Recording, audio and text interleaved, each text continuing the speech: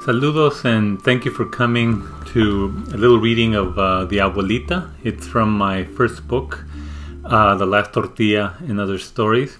The Abuelita is really the first story I ever wrote, and I wrote it really in homage to my abuelita Dolores Rivero, who used to live in El Segundo Barrio in El Paso. And I wanted people not to forget my abuelita, who is very important to me. And the picture you see at the beginning of the video is her with my grandfather, Don Jose Rivero. Anyway, here we go. Un cafecito before we start? I didn't think so. So let's start reading the story.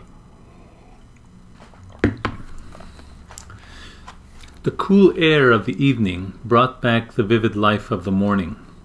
Soaking his callous feet in salty hot water, Jose was in the kitchen, his limpy and dusty trousers unrolled into the steamy water, while his bald head reclined against the wall. His rigidly concave back almost pushed him onto the floor. He was sitting on a kitchen chair and resting. His eyes were closed. Pobrecito, she thought.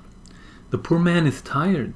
She looked at him for a moment and quietly shuffled to the bathroom, where she was scrubbing his foamy work pants on an aluminum washboard.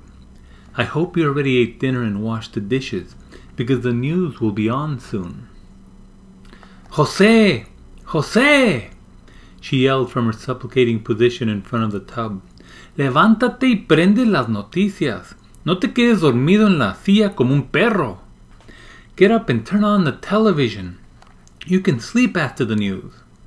Jose grumbled something about the need to pace yourself, yet rose to his feet to finish the dishes. His soggy trousers left a trail of water droplets across the kitchen floor. The telephone rang, and Lolita answered it in the bedroom. Aló, she said. Abuelita loca, screamed the man's voice. How are you and El Tigre? Have you been good, señora? I miss both of you. Arturo, she responded with a sigh. Why haven't you called? I was worried about you. How do we know you are okay when you don't answer the phone? We called you about 2 days ago and nobody answered. Ay, señora, he said enthusiastically. I've been working almost as much as El Tigre works under the hot sun.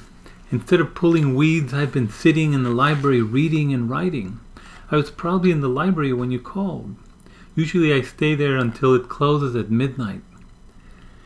I'm the nocturnal duende who explores the darkness, you know. But don't worry about me, abuela. I'm fine. I'm just tired of studying so much.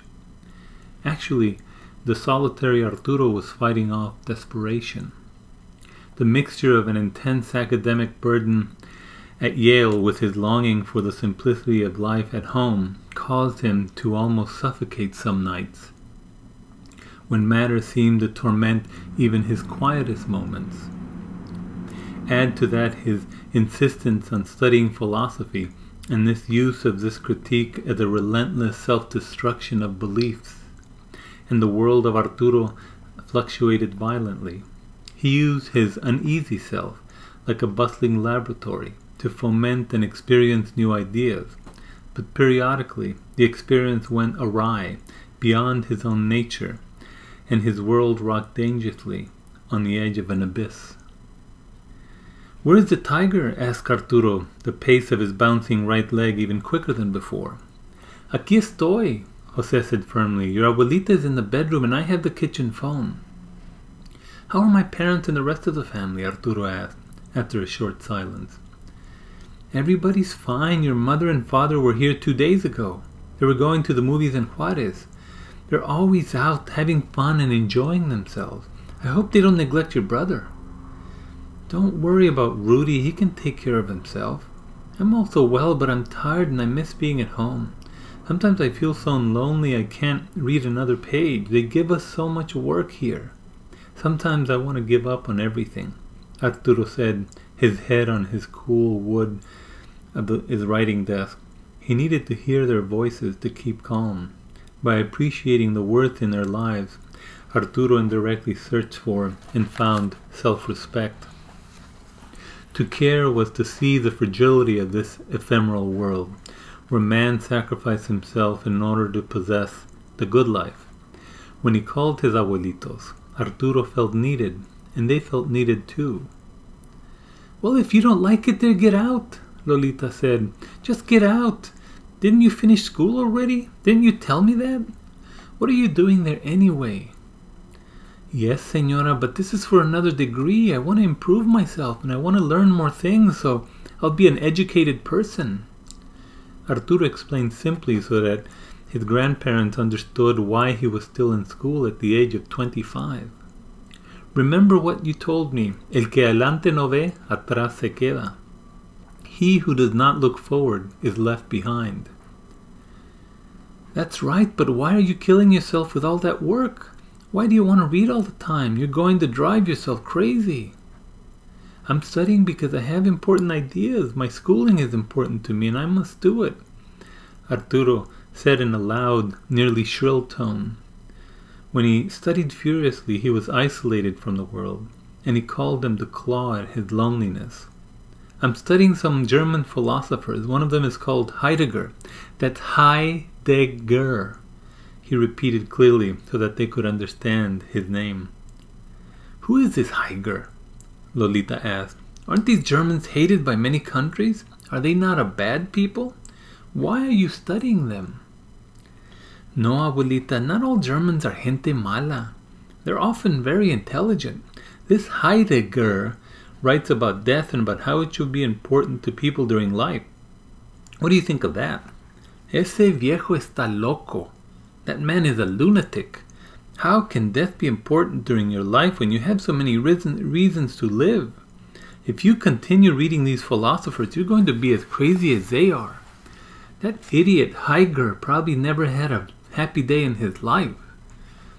"Look, my son," she continued, "drop those books and go outside for a walk or go out with some of your friends. Stop studying too much and don't be a crazy hermit. Remember what I told you, el que adelante no ve, atrás se queda. You know what that means? It means you should stop worrying and waiting for death and let the Germans worry about that. Find contentment and happiness in your life before you realize that your time to live is almost over. Use each day to make yourself and others happy, and then you'll never have regrets in your life. I'm an old woman now, but I will only stop when the good Lord brings me down with his own 2 hands. Gracias, abuelita. I'll be okay, don't worry about me. I just felt lonely and depressed, but I feel better now." "Arturo, you are only beginning to live. You're young. Enjoy the rest of your life and don't waste time by studying all the time. The only things you'll get from plunging into your books are depression, blindness, and insanity.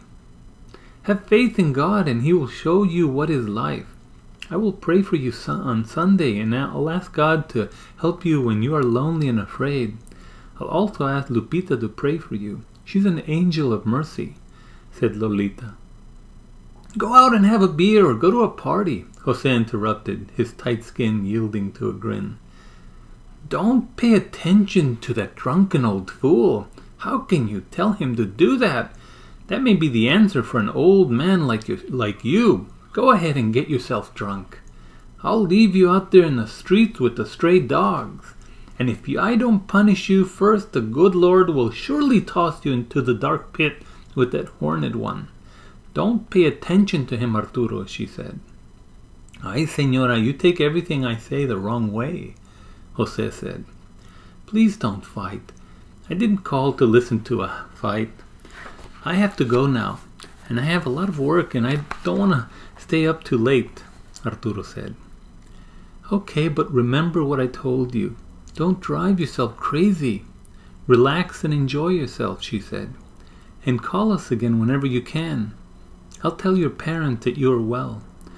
Do you want me to send you some more hot chocolate packets and homemade cookies? I'll wrap them up and I'll tell your brother to put them in the mail. And Arturo, please don't suffer all the time. That's no way to live." "Thank you, señora. Don't worry about me. I'll survive. I miss la familia. Please say hello to everyone. Goodbye, Tigre. Don't let the abuelita get the best of you. You know how she is. Hasta luego. We'll talk again soon. Thank you for listening.